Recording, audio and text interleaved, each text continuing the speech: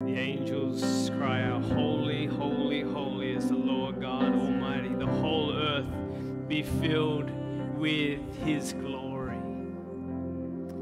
Thank you, Jesus, for the privilege it is to enter into your courts with boldness, with thanksgiving this morning, coming before you as the creator of the universe, as the Holy of Holies. Let all glory and all honor be yours. Thank you, Lord. One thing I ask, one thing I seek, that I may dwell in the house of the Lord all the days of my life, to behold the beauty of the Lord. Thank you, Jesus. We were lucky enough to go to Coldplay last night, which is unbelievable. Wembley Stadium, 80,000 people. Incredible production. Like, mind-blowing. And yet they are the created. They are expressing God-given gifts and creativity and stewardship of those things, and they can produce such a beautiful experience. And yet it pales in significance to standing in the presence of the Almighty God. That we can come, that we can close our eyes, lift our hands together, that we can wake up every morning of the week and to step into the glory of the Lord. He is the creator of the universe, the Holy of Holies, and He wants to be in relationship with us. He sent Jesus so that we could be in relationship with Him, so that we could experience the presence of God and to be filled with the presence of God and to experience His love, His peace, His joy. And so it's such a privilege to be in the house this morning.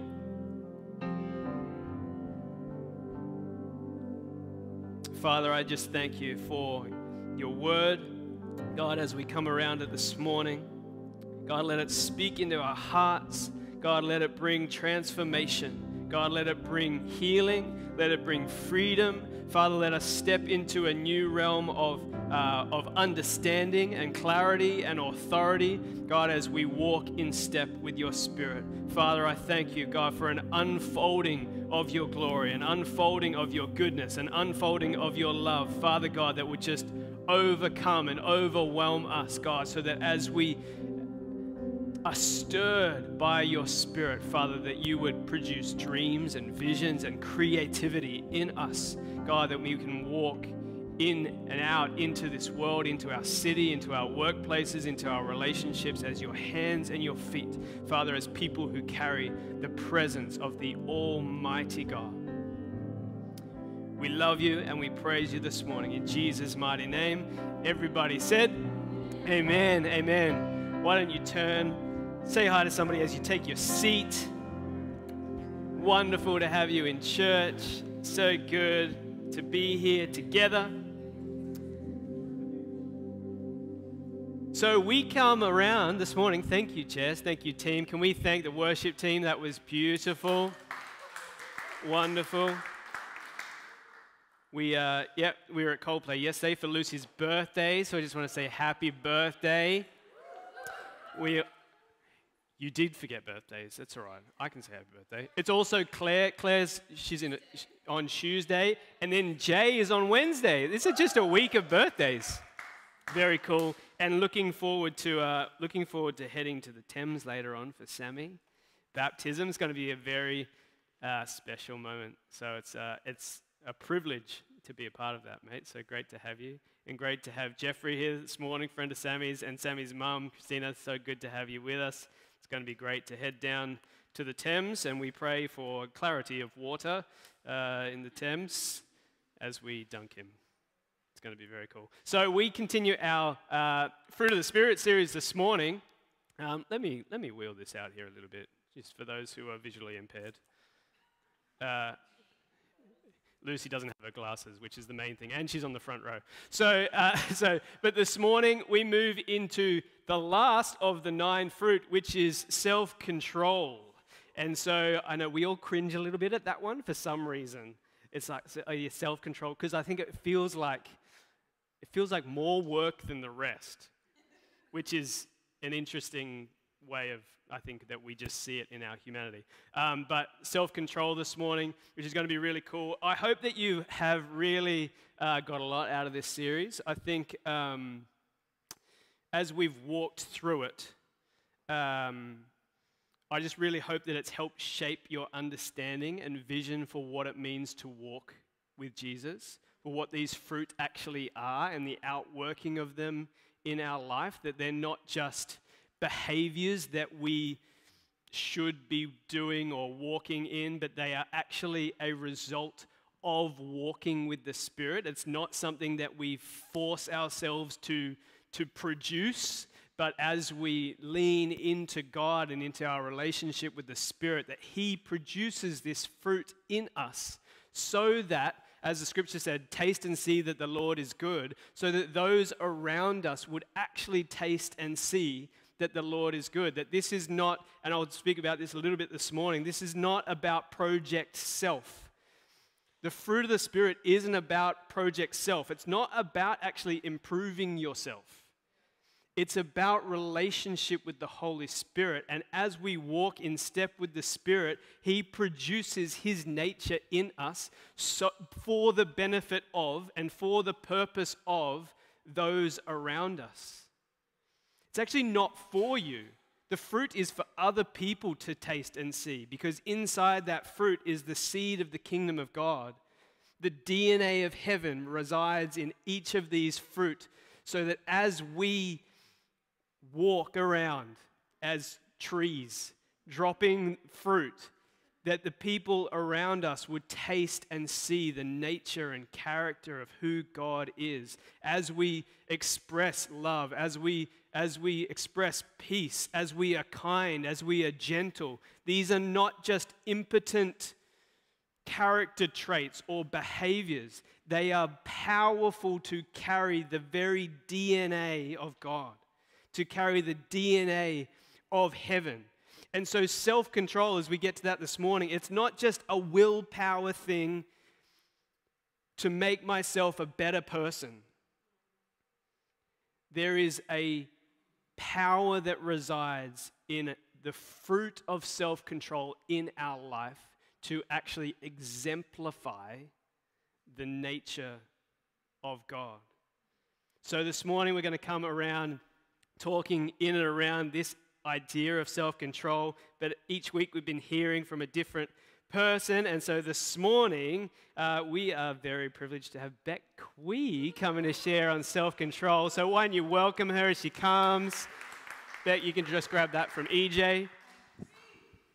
Thanks. All yours. Perfect. Hi everyone, I'm Beck. Hi Beck. I'm going to talk about self-control for a sec. So like Phil just said, I think self-control sometimes can come across as one of the more negative fruits of the Spirit. Like love, joy, gentleness, they all sound a bit more exciting, a bit more doable. Whereas self-control feels a little bit more demanding. So I guess it's easy for it to be pushed aside or ignored or, just kind of thought a bit less of because it feels harder to achieve. But it's in the list, so it must be important. I think self-control is very much linked to obedience. It requires self-awareness, it requires intentional action, it requires patience, which is another fruit, and it requires us to look beyond the present moment. I have this story that I wrote down after a day at Bible college back in 2016 about something I was thinking about while I was driving to work. And while the example is a little bit frivolous, in that moment it represented a bigger concept for me, and it helped me to understand. So I'm going to read what I wrote. Yesterday, I was driving to work thinking about the sacrifice and obedience of Christ on the cross. Earlier in chapel, the pastor was talking about consecration and how God desires our obedience and sacrifice. In life, God would rather us be obedient to his voice and will than for us to sacrifice whatever it may be. He wants our hearts and a willingness to listen and obey our Lord before anything else. It brought me to Jesus. Before the sacrifice he made, there had to be an act of obedience for it to even occur. Jesus sat in that garden and wept. Blood welled from his face in such fear, yet he said, "Not I will, but your will be done." In life, we'll come across many decisions we need to make, and we must learn to hear God's voice amongst it all. As I drove, I opened a packet of M&Ms, a tiny packet. But at the start of the 40-minute drive, I said to myself that there still had to be one left in the packet when I arrived at work. It was an experiment. I thought about obedience and self-control and how it's sometimes hard, but it can be done. And I related this to real-life choices and the ways to live. Again, I thought of Jesus. In Hebrews 12:2, it says, "For the joy set before him, he endured the cross, scorning its shame, and sat down at the right hand of the throne of God." Jesus obeyed, not only to atone for the world's sins because he loves us, but because he knew that after it was finished, there was a great blessing: eternity, life, no more blood and tears. I wondered about how we as people can let that joy motivate us. Can that be our motivation for obedience? Knowing joy and blessing will follow. I think to an extent it can, because we know that even if our act of obedience is hard, like Jesus's was, it will benefit us in the long run. We must learn to be obedient and have self-control out of a submitted heart, not a forceful because I have to heart. But we can see that the joy set before us, and walk towards it in faith. I arrived at work with 2 M&Ms left in the packet, and I ate them with delight. A delight that I'd had self-control. Thinking that was it, I walked into the office to find 2 big brownies sitting on my desk waiting for me. That was the joy set before me. Though I couldn't see it, nor was I expecting that, there was a blessing for my obedience. While that example is small, in that moment for me, it taught me a bigger lesson of obedience and self-control, and helped me to see another facet of Jesus and how he looked beyond the present moment and obeyed the call upon his life for a much greater purpose.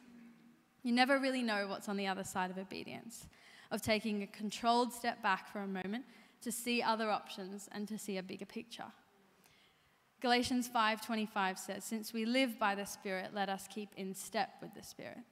I think that's a key to self-control. Yeah. We step, we listen, we wait. Yeah. We step, we listen, we wait, we step. It's being in tune with him. It's spending the time with him. It's learning how to hear his voice and being obedient to what we hear, despite what other people or voices or things might be pulling us towards. It's saving that last M&M. Beautiful. Come on. Thank you, Kui. Save the last M&M. All right. So, self-control. As we have, there's just to help us ground some of this is just the definitions. So this Greek one, ekatreia. It's ekatreia. There's too many S's in that word. Poition. Possession is meant to be. Possession or power over yourself is essentially what that word means. So the synonym, temperance, contentedness or sufficiency, and the antonyms being excess, self-indulgence, and senselessness. There's so many S's on that page. Yeah, no, I didn't. No, always use Grammarly, people. Okay, so what's, and if we go to the next one, no, not that one. Turn that one off. No, turn that one off. What? No, you're missing one. That's all right. Turn them all off. All right. So the definition here is self-control is restraint exercised over one's own impulses, emotions, or desires, and a very kind of baseline psychology definition is the ability to manage one's impulses, emotions, and behaviors to achieve long-term goals, and it's what separates humans from the rest of the animal kingdom. in a very secular kind of way of looking at things. But we see it all through Scripture. We see it in 1 Corinthians 9, where Paul talks about an athlete. He uses the metaphor of us being athletes and that we exercise self-control in all things to receive they do it to receive a perishable wreath, but we do it to receive an imperishable one. And it talks about it in qualifications of leadership, as overseers, as deacons, that they be stewards and above reproach, not arrogant, quick-tempered, or drunk or violent, but that they would show hospitality and self-control. And I do, sometimes you look at self-control in this list of fruit and it feels like it sits out of place. But I think ultimately it bookends love. It's almost like the bow that finishes off the gift, right? If love is the initiator and you have joy, peace, patience all flow out of love, then it is actually self-control that allows all of those things to operate within the context of community. Because what Paul is addressing here to the church in Galatians is actually unity within the body and relationships and how that was all to function in a healthy way. So self-control actually allows, it kind of is the full stop on the end of all of those fruit, because it is our ability to display and walk in self-control that actually kind of lands my ability to love and to show peace and to be kind and gentle and all of these different things. But I think ultimately self-control is based in this concept of desire, that we have these things in us that we all struggle with, and we sometimes don't know if we'll ever really find full peace, because there's always something that we're struggling with, that we're working on.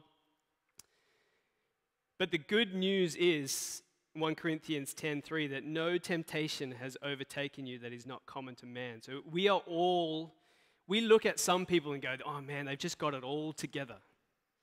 They've mastered, but they haven't. We all suffer temptation. And we all struggle with different areas of our life, whatever they may be, that we wrestle with. And we're all in the same boat. But as we go through on this journey of spiritual transformation in our relationship with God, part of the development of who we are as people is based around this idea of what we do with our desire. And this comes out in all sorts of different worldviews. It's not just, I guess, a Christian one. That self-control is something that is a virtue in many different beliefs and worldviews. So to help us define kind of desire, it comes in two main views, and these are kind of the polar ends of it. So you've got one, so if we've got that screen there, hedonism, which is essentially human behavior motivated desires to increase pleasure and decrease pain. So hedonism says, you do you. Desire is there to be expressed. So if you have a desire, do it. It's to be released into the world because it's in you, why not? And then the opposite side to that is religion, which is behavior in relation to that which is regarded as holy, sacred, absolute. And that's just not necessarily talking about Islam, Christianity. We all live by some kind of set of rules and religion. So, with people in our worlds who will be self-controlled because of fear of the result. There's a karma or whatever it is. So there is still it's essentially got a fear base to it. So hedonism has got like this, you do you, and then the other side of the coin, the other side of the pendulum is this idea of religion where I don't do certain things because of fear of what may occur. And my prayer this morning is that we wouldn't that we kind of see through the fallacy and lies of what is very much a secular concept of desire and just doing whatever you want, but also at the same time not being fooled by the religious concept, which is also one that is a self-righteousness.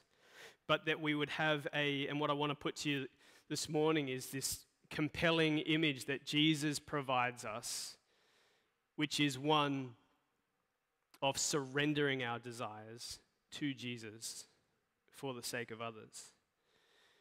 This idea of hedonism, Paul talks about in 2 Timothy, says, but understand this, that in the last days there will become times of difficulty, for people will be lovers of, that doesn't make sense. I have not done spell check this morning. Lovers of money, proud, arrogant, abusive, disobedient to their parents, ungrateful, unholy, heartless, unappeasable, slanderous, without self-control, brutal, not loving good, treacherous, reckless, swollen with conceit, lovers of pleasure, having the appearance of godliness but denying its power. Sounds very much like today, doesn't it? Sounds very much like the world in which we live. And we are on this downward slope of whatever is good for you, go on and do it. Whatever you feel like doing, that's right to you. So who's to tell you no? And so we live in this, like I mentioned, this concept of project self, but it's essentially saying that the world is this blank canvas for my life, right? My own self-definition, my own expression, my own enjoyment, and I get to determine what's good. I get to determine what matters. And society exists to maximize my personal possibilities. Right? That's how most of the world thinks. And if anything gets in the way of that, well, I'm going to war with it because that's oppression. But the thing, and when we start to look at the biblical concept, and you look into different reasonings, and I chatted about this at the start of the series, is that we have these base order desires in us, these natural desires. But then we also have second order desires, which is our ability to want something better. And then there's a thing called secondary order volition, which is our ability to override our baseline desire with our second order desire. So, i.e., to exercise self-control and willpower to choose a better thing. So that in itself is actually true freedom. When Paul talks in Galatians about works of the flesh, or he talks about them in other frames of being like the commands of the flesh, that is actually what if we are constantly giving into the commands of the flesh, we are actually walking in slavery. Because freedom is actually the ability to choose, not just a giving in to my defaults on a continual basis. That leads to addiction and destruction. And we live in a society that is all about freedom, and yet the result of freedom is an epidemic of addiction, anxiety, stress. And so it is not, the answer is not do whatever you want. The answer somewhere exists in this ability to be transformed and to overcome a default desire and step into something better. So we live in a world that says, obey your desire. Do what you want. Release it. Follow your passion. And yet we live in a society that is devastated by addictions. And Proverbs 25:28 says, a man without self-control is like a city broken into and left without walls.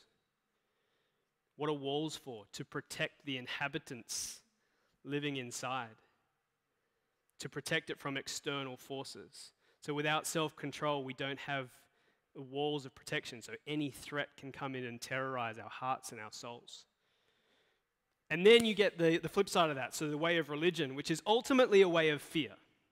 It's the fear of desire. And so I will put all these things in place, and I won't do this and I won't do that because of the fear of what those desires might mean for me. Colossians 2, verse 20 says, "If with Christ you died to the elemental spirits of the world, why, as if you were still alive in the world, do you submit to regulations? Do not handle, do not taste, do not touch." They have the appearance of wisdom in promoting self-made religion and asceticism and severity to the body, but they are of no value in stopping indulgence of the flesh. See, the Pharisees in the New Testament were the ones who upheld the law. And they were so scared of breaking the law that they created a whole other book of laws that so you wouldn't even, if the cliff is there, they set the laws so far back that you wouldn't even get close. And so people lived within these tight restraints of law for the fear of doing anything wrong, but it became about the law, not the original reason for the law. And so they put in place these external rules, and it became about behavior modification. But behavior modification itself doesn't change the heart.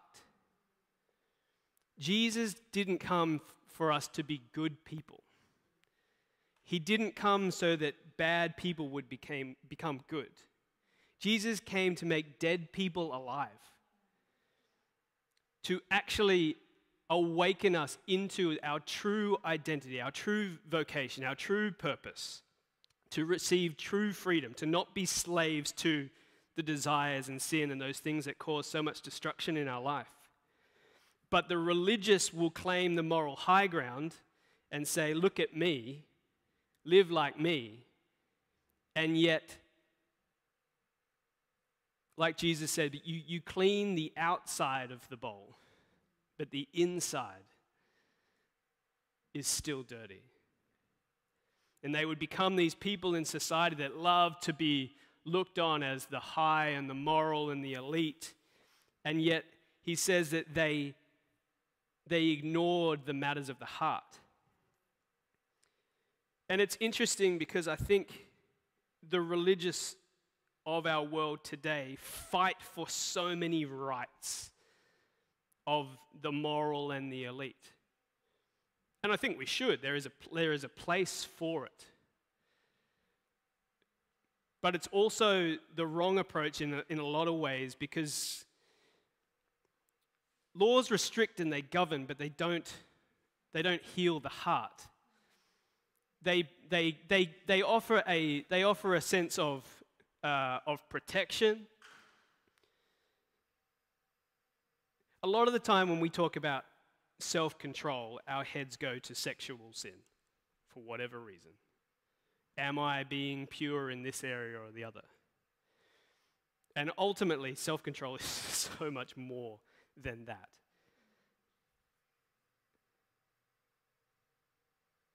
We need to be controlled in our thought life, in our speech, in our actions. But what Jesus says to them here is, you hypocrites, you clean the outside, you don't deal with the matters of greed and self-indulgence. We don't deal with our pride. We don't deal with all these things is gossip and different things in us that are our anger. We don't deal with these things. We look at stuff that has an outward appearance to it. We look at stuff that people can see, not necessarily the things on the inside. When we talk about self-control, and when I'm talking about this concept this morning, take this stuff into account. It's the self-control in who I am in my heart.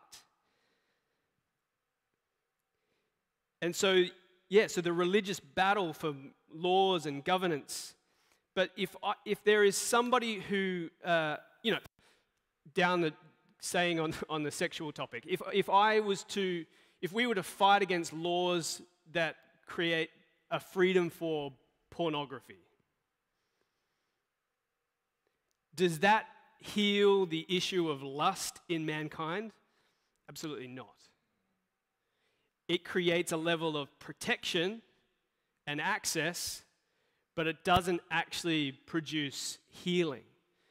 And so what Jesus and Paul are saying is, yes, there is good in the law, but Jesus came to fulfill the law. He came to push past that. He came to bring an element of power and freedom in self-control that is far beyond just setting rules for your life. So religion fails because it doesn't give us a new desire. It's about stopping doing things, but it actually doesn't replace in our heart new desires. It's about control, whereas grace is about surrender. And the religious spirit doesn't like grace because it doesn't seem fair. But that's what Jesus came to lead us into, was into grace. And so Jesus came to offer us a third option, which is this life-giving way, this way for us to lay down and to surrender our desires and hand them over to Him so that He can then transform us. So it's not just the ability to manage my emotions, my impulses, my behaviors in order to achieve my long-term goals, as the world would say. But self-control is actually about transformation of my life for something much bigger. Because the world will talk about self-control as in a discipline that leads you towards freedom. Suck it up, lead yourself, be the better version of you, be the best version of you that you can be.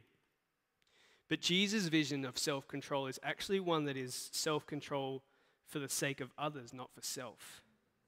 All the fruit of the Spirit are actually outward-facing.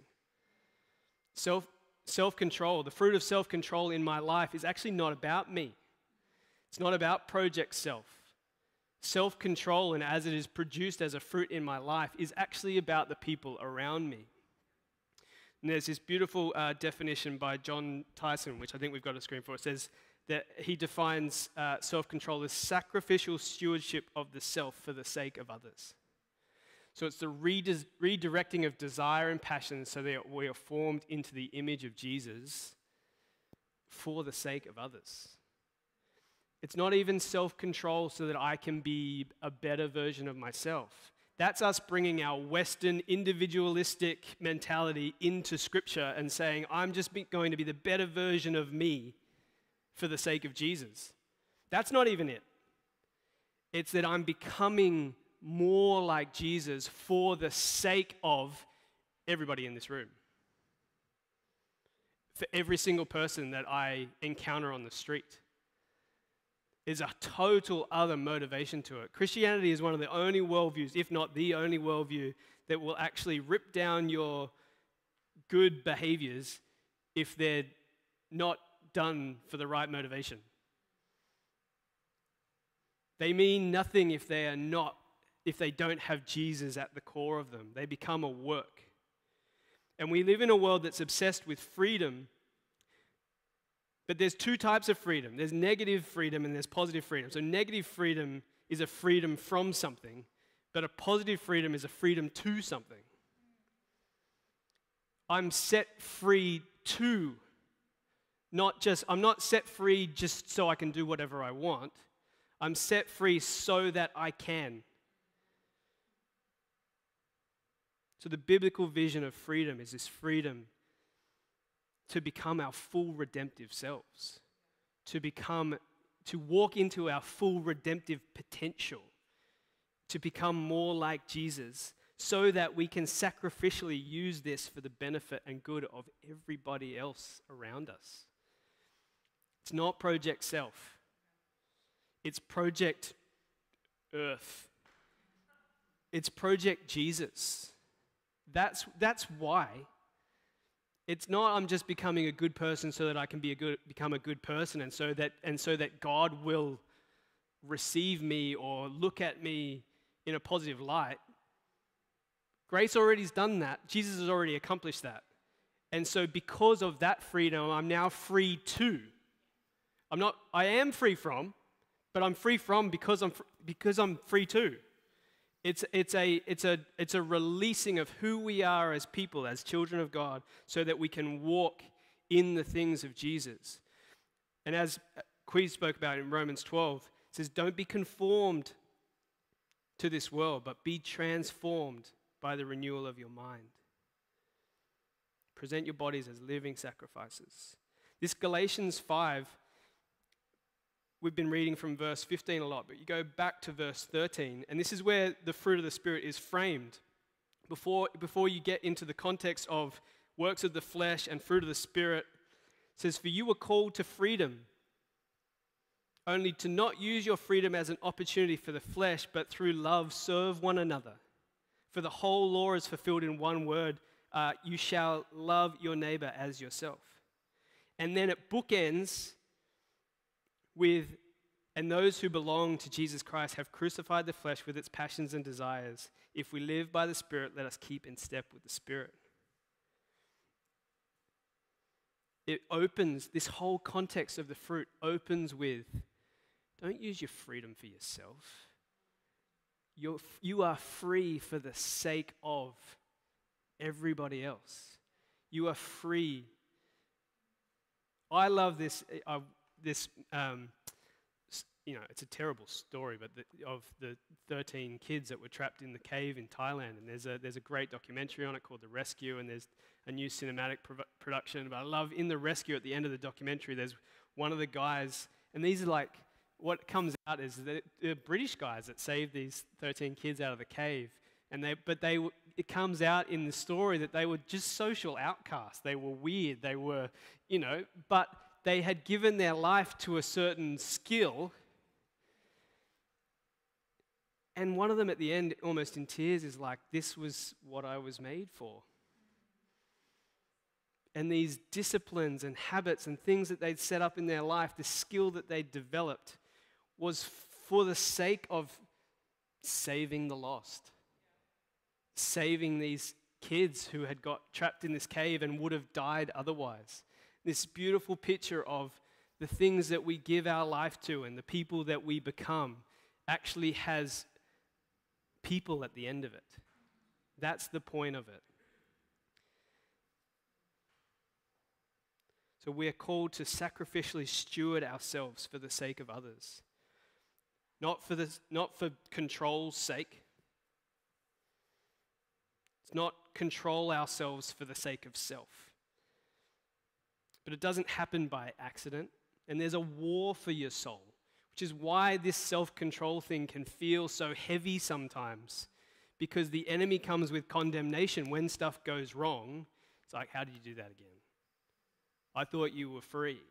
Where is your growth? And this condemnation thing comes so strong. And that's why one of the greatest tools around self-control is not more hard work, it's not more disciplines, but it's a sense of identity. Jesus was attacked in his identity. He came to him, the enemy came to him and challenged his identity. Are you really the Son of God? Will God really? And so when we're leaning into the Spirit and walking with the Spirit, it's an increase of this sense of identity in who I am. So that when I come against certain things, my identity actually takes over. My sense of identity becomes a resistance against the things that I don't want to walk in and I know I shouldn't. It's like you come to somebody who battles with smoking addiction. And someone comes and says, hey, do you want another smoke? The response can be, oh no, I'm trying to quit. But what that's saying is, I'm still a smoker, but I'm trying to quit. Whereas if you're working from a place of identity, so I'm not a smoker. Do you want to know smoke? I'm not a smoker. And it's a reinforcing. So for us in our life, it's kind of this reinforcing of who we are in Jesus. So when we come against times of pressure, I'm a saint.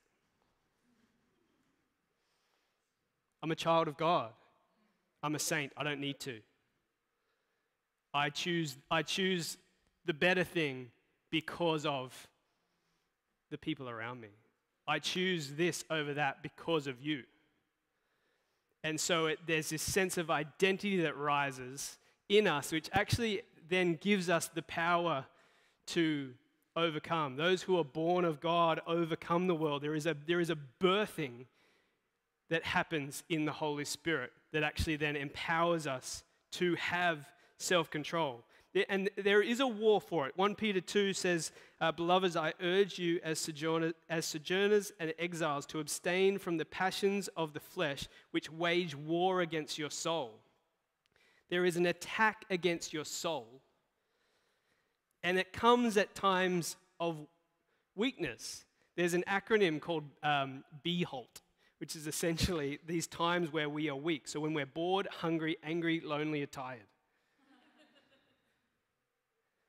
That's when you're at your weakest. And it can be really hard to stay on track when you're in any one of those different categories. And sometimes we have all of them at once. Yeah, bored, hungry, angry, lonely, tired. I was that yesterday. No, I wasn't. It was Lucy's birthday. The day before. So we fight and we strengthen ourselves and we strengthen self-control through this sense of identity. We resist not out of willpower, but out of identity. This recognition that I'm a saint. Paul says over and over throughout the New Testament this phrase, in Christ. I'm in Christ. So that's where the location of our lives are. I'm not a sinner. I'm in Christ. If you've been raised with Christ, then seek the things that are above where Christ is seated. I have the mind of Christ. Remind yourself when you get onto a downward spiral of thoughts, I have the mind of Christ. In Timothy, it says that we don't have a spirit of fear, but of love, power, and a sound mind. It starts in our mind. The spiral starts in our thinking, and it's a renewing of our thinking. But there's also an ability to create environments around us that help that. Community, devotion, accountabilities, all these different things do help us as we walk into the Spirit for people to actually help us along the way. Because the myth is that weak people need systems and structures and strong people can rely on willpower alone. But that's rubbish. We all need structure. We all need each other. We're not built to live alone. We're not built to live by ourselves. We're built to live in and amongst each other and to support one another in and through this. Lucy and I have started going back to the gym, but we do it together because otherwise I wouldn't get up in the morning, right? I have a couple of times, but like when we go together, there's an environment for me to get fitter, for me to get stronger. We can set up these environments in our life. So, self-control is not about project self. It's not about you becoming a better person. Self-control is a fruit of the Spirit. And as the band come up, it's a fruit of the Spirit that is produced in us as we walk in step with the Spirit. It's not I work myself into it. And there may be things that you are struggling, that you do struggle with on a repeated basis. Things that you know are desires, they're your default ones. and you're trying to step into this, secondary volition where I have the power to choose the better decision over the default one. And if I can encourage you in anything that has helped me, is the spiritual discipline of prayer. When I find myself in times of pressure, stress, when I'm bored, hungry, lonely, tired, is to actually remind myself who I am, that I'm a child of God, that I'm a saint, that Jesus has come to cover all of the mistakes that I have made and ever will, so it doesn't impact the way that He loves me. I can call myself a saint completely, confidently, and boldly because of what Jesus has done. So I take that identity on, and then I turn to God and I talk to Him. You may need to take yourself out of certain environments. You might need to set up different structures for yourself. In times of stress, and if things are going wrong, you might need to step yourself literally out of the situation and then go and pray. Take it to God. Drop it at His feet. Because I find as soon as I go, if I'm whatever is going on, if I can in that moment be renewed in my thinking, to step out of that moment of weakness, anger, whatever it is, and to actually turn to God and say, it might be just as simple as, God, help me. Then I'm filled with a power from heaven that is not my own willpower. It's not me working through it. It's not me just striving to become a better person, but I take on the very presence of heaven, and the Spirit overcomes the flesh, and I can reset and I can renew. In Ephesians 6 it talks about the armor of God, but at the end of that list it says praying at all times in the Spirit. So you're putting on the helmet, the breastplate, the belt, all these things that protect us. But in it all is this ability to pray, to go to God, to bring Him in to whatever is going on. So why don't we stand to our feet?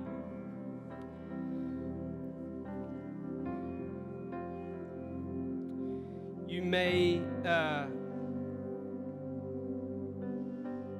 may be people in here this morning that would say, I feel like I'm being dominated at times. I feel like I'm not overcoming this thing, or it keeps coming back, or I keep falling in this way. And I've been trying, I've been striving, but I need help. And so this morning, I believe that as we speak in and around walking in the Spirit and self-control, that there's anointing here this morning to break those yokes of slavery and wrong thinking. So if that's you, with every eye closed, every head bowed, if that is you this morning, why don't you just lift your hands? It could be anything that you're struggling with. You just keep returning back to it.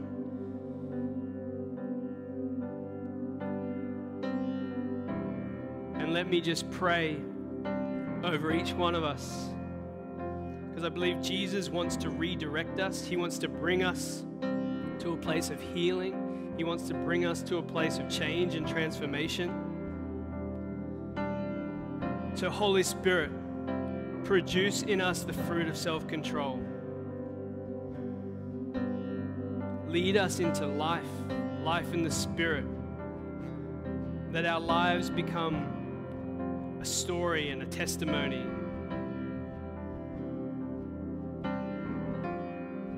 Come, Holy Spirit, fill us with your power, fill us with the fruit of self-control.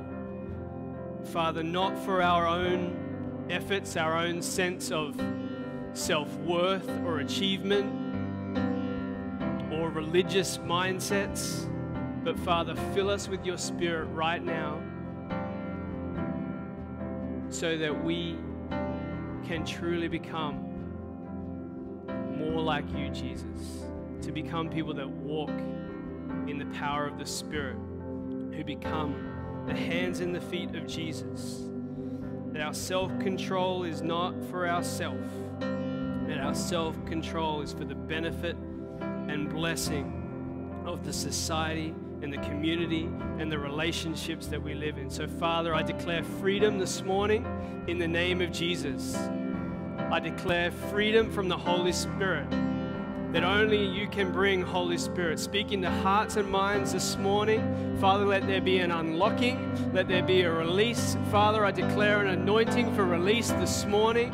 God, from anger, from greed, from lust, from unforgiveness, from these things that hold us. Father, I speak freedom in Jesus' mighty name. I speak the power of the Holy Spirit to release, to unlock, to break off those handles and holds that have been on people's hearts and minds. And Father, I declare freedom this morning. Freedom, not just freedom from, but freedom to. Father, a freedom that brings a sense of vocation, a freedom that brings a sense of purpose and mission, a freedom that brings hope with it. It brings joy with it. It brings peace with it. Father God, I declare this morning over each and every life here this morning, Father, a new mantle of anointing. God, that each one of these fruit, as we come to the end of this series, Father, just pray, Lord, that we would walk in step with the Spirit. Father, that we would recognize that you have not sent Jesus. Jesus, you did not come so that I can be a good person. You came that I could be a person of presence. You came, you died, you rose again so that I could be completely and fully restored, that I would become fully alive, that the devil comes to steal, kill, and destroy, but you came to bring life and life to the full. Father, that we as a church community would experience life to the full as we walk in step with the Spirit. Thank you, Jesus.